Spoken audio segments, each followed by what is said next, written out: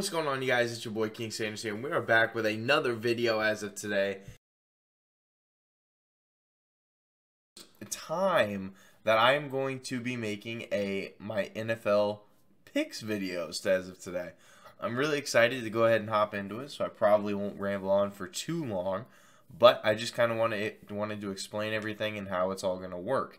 I'm not going to go through every single game. I'm going to go through a lot of the games that I like. But I have no intentions on, going game by game saying, oh, I like this team, oh, I like this team, stuff like that. I have no real intentions on that. It's mostly just going to be some of my favorite plays of the day. I'll do a recap at the end for my favorite plays of the day.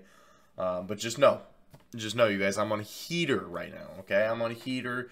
It's bound to end soon, so you better tail while you can. That's all I got to say. So these are going to be some of my best bets for week 4 of the NFL. I'm very excited for it. Very, very excited for it.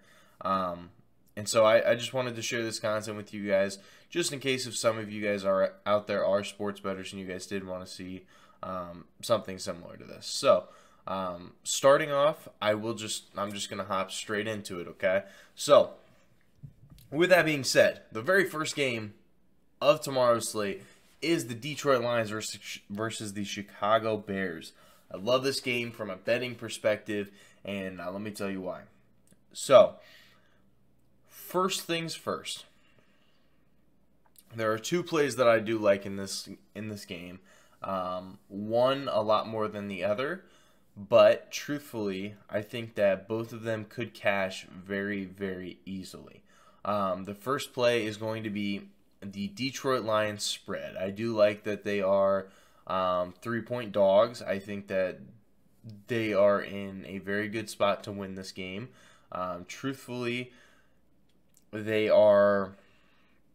I think that the Lions not necessarily are a good team, but at the same time, neither are the Bears. The Bears have shown a lot of questionable decision making on the offensive end of the ball.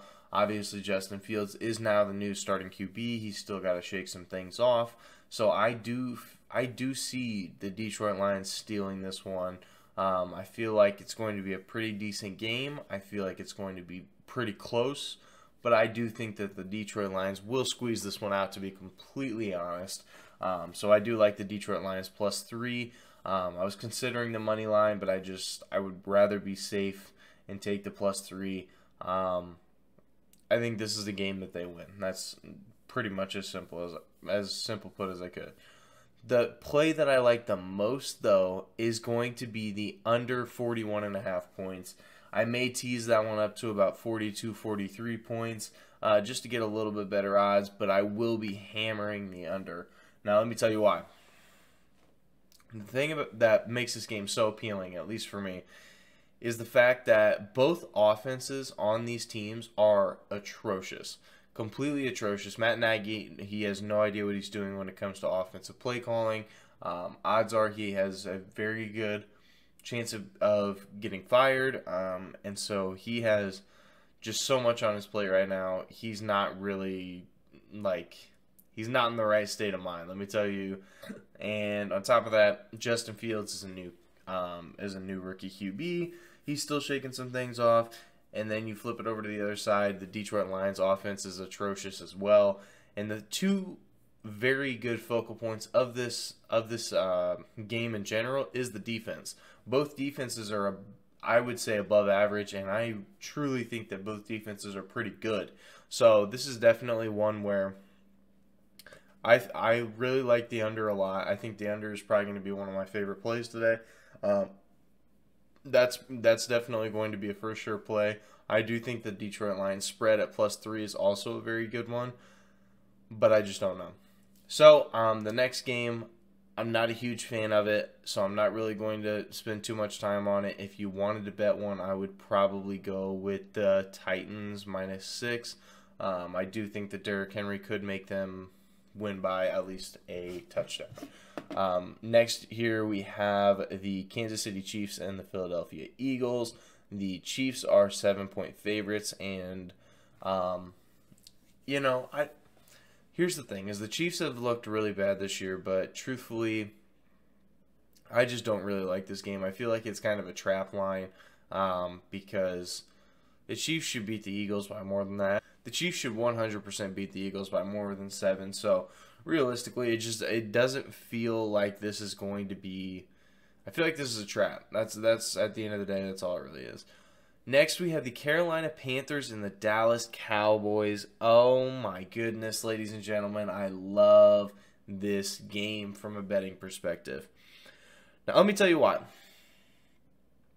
Dallas Cowboys coming off of a huge win against the Philadelphia Eagles. Yes, you heard me correctly. The Dallas Cowboys are coming off of a win, a huge win from the Philadelphia Eagles. Okay, let's be honest here. Let's be completely honest here. Dak Prescott, he looked good. He looked good against probably one of the worst teams in the entire league. I would say probably bottom 3, potentially bottom 4, but still, the Eagles are a terrible, terrible team. So, yeah, Dak looked good, but I just don't think that it's there yet. On top of that, I know that Christian McCaffrey, as of last week, went down with a pretty bad calf injury. I know McCaffrey went down with a pretty big calf injury, but at the same time, trust me, I genuinely think that I think that there's a shot that he's back, but even if I don't think he's going to be back actually. But either way, even if Christian McCaffrey doesn't make it back, I love the Carolina Panthers +4 today. And truthfully, I could see the Carolina Panthers money line cashing as well.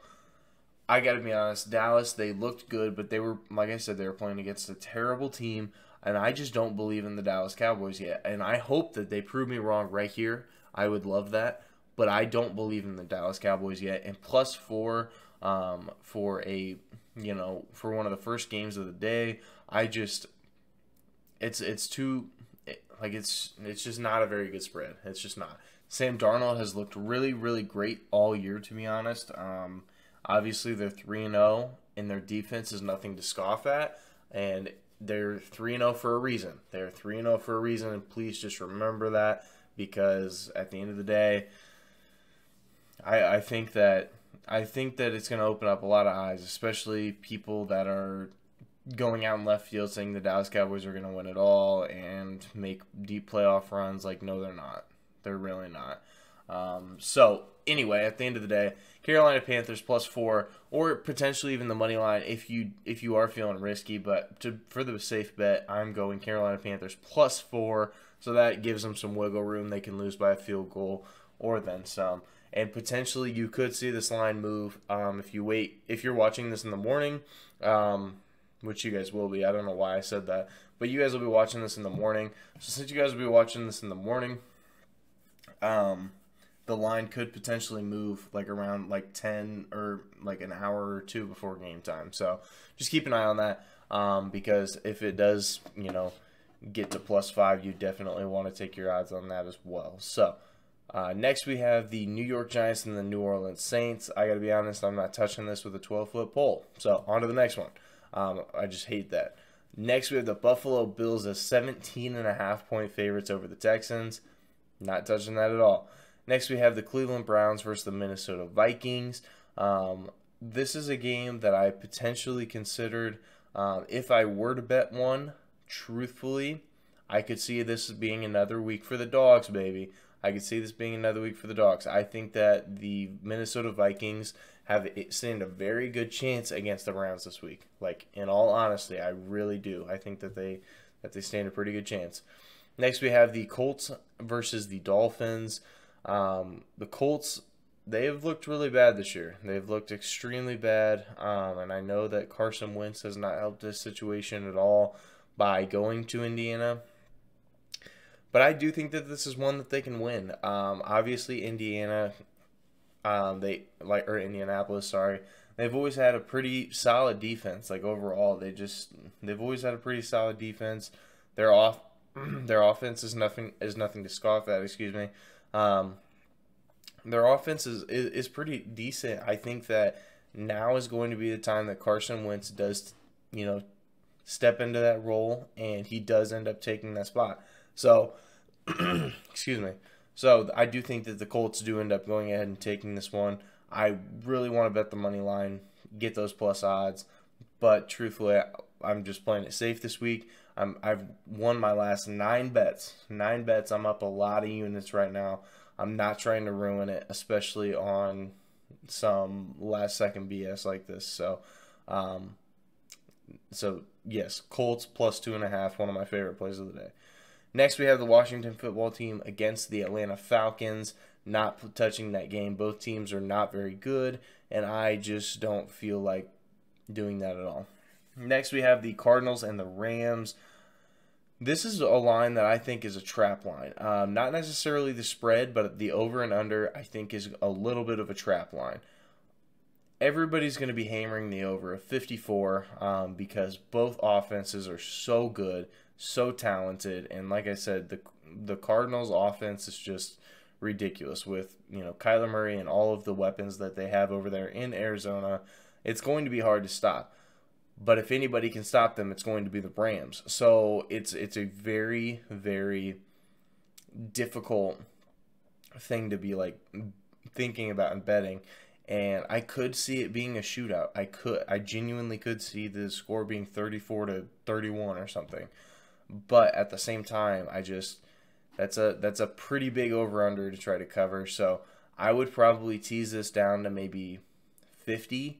I know that's going to be a pretty juiced, but at the same time, like if you bet it down to like 51 or even 50, then you're for sure going to win money, and at least I think so. So I really like that for the over. If you did want to take the over, or if you wanted to take the under, I feel like that could be a solid play as well. I won't be betting on it though. I gotta be honest. I just won't be betting on it unless if I bump the over-under down to about 50. Next, we have the Seahawks and the 49ers. Not a big fan of this game. I could really see it going both ways. I think that the Seahawks being dogs is very interesting because I think that this is a game that they could definitely win, especially since the Seahawks haven't been looking very good this year.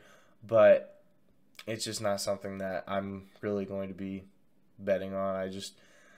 I don't think it's the most I don't really think it's the best idea. So I'm not gonna do it. I'm not gonna waste any units or any money on any games like that. And I'm hopping into this next one. So we have the Pittsburgh Steelers versus the Green Bay Packers. Not a big fan of this game either. I know. I've said that about the last 5 or 6 games, but truthfully, it's very difficult because that's such a weird number. 6.5, it just makes it very difficult. Obviously, the Steelers have looked really bad this year. The Packers have kind of been here and there. But do they win by a touchdown? I don't know. That's kind of a large margin to cover when your quarterback is like kind of 50-50 and on the edge. So makes it very difficult, to be completely honest, to just to try to determine something like that. So I don't think I would bet that one either. In all honesty. Next, we have the Ravens versus the Broncos. This is one that I think this is probably my favorite play of the entire day. I will probably be putting 2 units on this game, especially since I have won a lot pretty recently. I won my last 9 bets, like I said. So I think this is going to be my favorite bet of the day. So this is going to be my bet. I have Ravens and Broncos here under 44. Now, if you want to go ahead and bump that up to 45, 46, you definitely can do so. But I do think that this is going to be an under game. Now, here, let me explain why. First of all, we all know that the Ravens love to run the ball. They have shown that they are a very, very, very good rushing team just in general. Just a very solid overall running team. But at the same time, the strong point of the Broncos is their defense. So you put a really solid defense up against a very solid rushing game, then it's going to get the clock running. It's going to, not allow a lot of time for scores. And on top of that, the Broncos on offense, even though they have shown some sparks, here's the thing. They've shown sparks of them being good, but at the same time, they have Teddy Bridgewater, who I think is solid. I truly do. But he is a very mobile quarterback as well. So you get the ball on the ground, it's going to keep moving the clock. It's going to keep allowing those teams to it's going to keep allowing the team to just chew clock basically, and I don't foresee it going to be a very high scoring game. 44 is, I wish it was a bit higher. I wish it was like closer to 50. Then I would probably put like 10 units on it. Like, no exaggeration. This is one of my favorite plays of the entire day. But yeah. So a quick recap. If you guys were wanting some of my favorite, like the four picks that I am for sure going to be betting tomorrow, I am going to be taking the Broncos and the Ravens under. I'm going to give it some time and hopefully that under goes up. But I don't really know if it will. Oh, and by the way, Tampa Bay and the Patriots, not touching that. I think it'll be a very good game to watch. But I don't know. I don't know how exactly it's going to turn out. I don't know how Bill Belichick's going to want to run the offense. I don't know what they're going to try to do against Tom Brady. I feel in my true gut feeling, I feel like the Buccaneers are going to blow them out of the water. But at the same time, it's a Sunday night football game, and -7 is such a large spread for a Sunday night football game, which is why, if you guys are following my Twitter, which you guys definitely should, if you guys are following my Twitter, I bet the Jags on Monday plus the 7.5 because that was just way too big of a line, especially for a Monday night football game. That just shouldn't happen. There should be no dogs that are 7.5 point dogs on Monday Night Football. It just shouldn't happen. So I probably won't be betting that, but if I did, I would take probably, I don't know, I'd probably go the Bucks, but I don't know. It would be a toss-up. So, like I said, my favorite play of the night, or of the day, is going to be the Denver Broncos and the Baltimore Ravens under. I will take it at 44, but I'm going to keep an eye on it for sure. Next, my favorite play, or my second favorite play, is going to be the, probably up at the top here, probably the Chicago Bears versus the Detroit Lions, and it is going to be the total of the under 41.5. I potentially might move that up to 44, 45. No, I won't. I'll keep it at 41.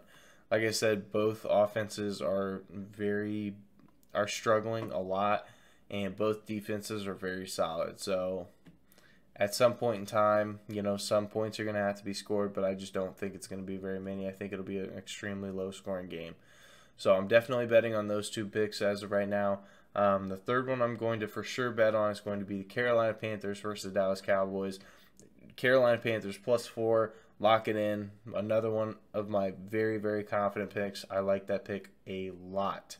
And then my fourth pick that I'm going to be doing is going to be Indianapolis Colts plus the 2.5. I think that this is a game that the Indianapolis Colts do win, despite them starting off really, really, really bad. I think that Carson Wentz puts it together here, and I think that this is his time to shine. So that is going to do it for my first ever video of my NFL picks. If you guys did enjoy, make sure you guys like, comment, subscribe, and turn on that notification bell so you guys know whenever I post. Truthfully, this is something that I'm going to be doing every Sunday. It's going to be more just for fun. Like I said, I have a new streaming schedule starting, or not a streaming schedule, but like an uploading schedule. So Monday is going to be traditional rebuilds. Wednesday is going to be a My GM mode. Friday is going to be another traditional rebuild, and then Sunday is going to be NFL picks. So that's going to be how the schedule is going to go for right now. But if like I said, if you guys enjoyed, make sure you guys like, comment, subscribe. This is King Sarah signing out. Peace.